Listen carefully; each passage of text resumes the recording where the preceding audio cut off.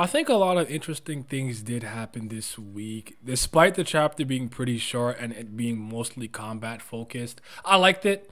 I ended up giving it an 8 out of 10. Please like the video, subscribe, and hit the bell down so the goals to the 13-month series doesn't get you and you can stay notified. And honestly, I don't want to ramble. I don't want to go on too many tangents.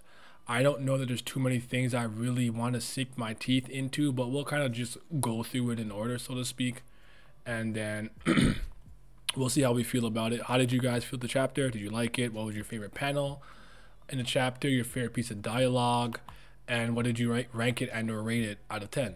So Gustang and Traumerei are facing off, and he's like, "You're gonna kill me? You're crazy. You're gonna break the promise that we made. What did he say exactly?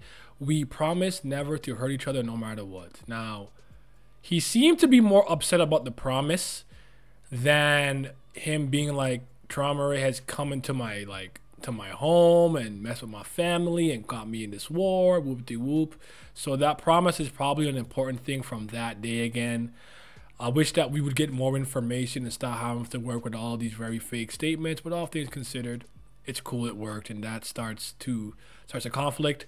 So he starts to attack him. Now, one part that I kind of is my biggest nitpick, and it's not a chapter nitpick, it's more of a Tower of God nitpick, is the power scaling and the overall sense of danger and gravitas and the way we hyped up family heads for so long. I think at this point I have scaled that back. My expectations of them are much lower from a power standpoint. I don't have any problem with the characters. I've enjoyed Hari Han and Yeon Lee Rang, who was once the Yeon Hannah for what we've seen. I believe Kunadwan, the Data Kunadwan, Zahard, Data Zahard, Lopobia, Traumerei, and Polkadot Gustang. I've enjoyed them all. I don't think a single one's a bad character. They're all written well enough, or they're serviceable enough in terms of how much involvement they've had thus far. The problem is, based on how we used to see it and how it was built up, I don't think they're living up to expectations. I think this should have been like a run-on-site type beat. Like, oh my God, a family head is here that we're not allied with, cut, dip, not, I'm gonna get the king piece back. And he's like, no. And it's like, I'm gonna punch you. Like, oh, if he hit me with that attack, I would have died. I'm like, really? That would have killed you in Dorsey? You're a princess of Zahar. You have a stronger body. So I guess maybe she's not ranker level. Not that ranker means anything to me at this point. I only care about who you are in relation to your title. Not that you're an upper ranker, higher ranker, even a blue hole, to be honest. I don't really care about that. I just care about if you say you're Eska to Paris, okay, I'm interested. That's different. But if you just say, oh, I'm high ranker Weber Vitamin, I don't give a damn. Until you show me something. That's how much we've trivialized. Sorry. That's how much we trivialized rankers, all things considered. So yeah, there's that part. So they're running around. She almost got it back with Bong Bong. Bong Bong is pretty OP. It is teleportation. And then he says that we have a chance as long as we still have the king. Does that mean the game, the chess match, is still somewhat active and in order? Like, how is that going to work? I don't want to see this chess game. I don't care about it. But then again, the administrators and I think floor rulers and whatnot are involved. So maybe the game has to see a conclusion or both parties have to find a way to stop it. But Belleria with Enkidu seems to be confident that he can do something as long as he has the chess piece, the king piece. So we'll see. And at that point, Gustang and Traumerei are fighting. And this is probably my favorite little stretch of the chapter. He says Holland locked that lunatic up. Using Holland from last chapter, us learning he was an experiment to house all H and Shinue. He creates a living labyrinth with some human centipede type shit, where they're all biting each other's tail to lock him in an ever-growing, always healing, ever-moving, living maze. The same way Gustang would trap Traumerei in a maze of books or whatever to find the answer to get out. I thought that came full circle in a very meaningful fashion. I highly enjoyed that. That was super dope.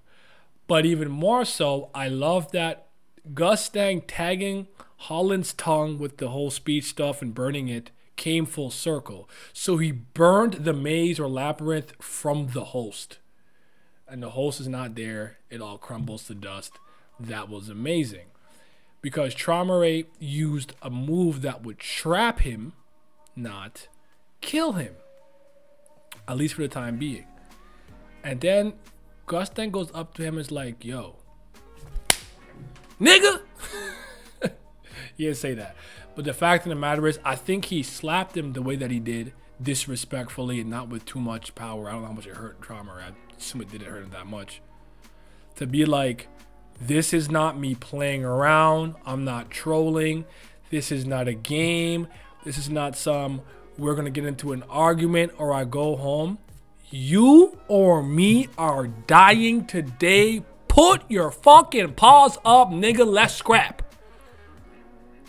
And I think Traumerei is going to get over the mental hurdle of the promise and having to fight him and be like, all right, very well then. And on some anime gimmick, I don't know, take off his cloak and get serious. Be like, Traumerei, I mean, Gustang, you're serious, huh? Ha! I don't know, like, and like throw that off. Like, I don't know what's about to happen really for real. Sorry, I messed up my whole like get up. But yeah, actually, let me fix myself. But yeah, cool chapter. I liked it.